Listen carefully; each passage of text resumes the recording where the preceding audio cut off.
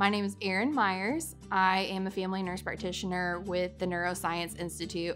I specialize in pediatric epilepsy and seizures.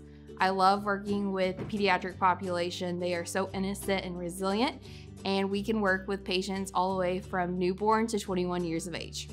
So you would bring your child to see me if they have epilepsy or a seizure disorder of some sort. I like to work with the families to make sure that they are comfortable understanding the diagnosis that the patient has and that we can work together to make a treatment plan that works for you. Pediatrics are much different than the adult population. They are very innocent. They can't tell you if something's hurting or what's going on. So you kind of have to investigate and discover what's going on by getting to know the family and talking with them.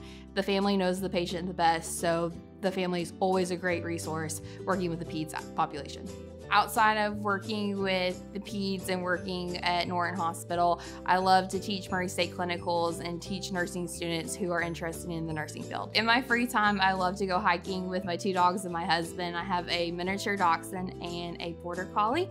I love to read, I love to go horseback riding, and I also love doing yoga.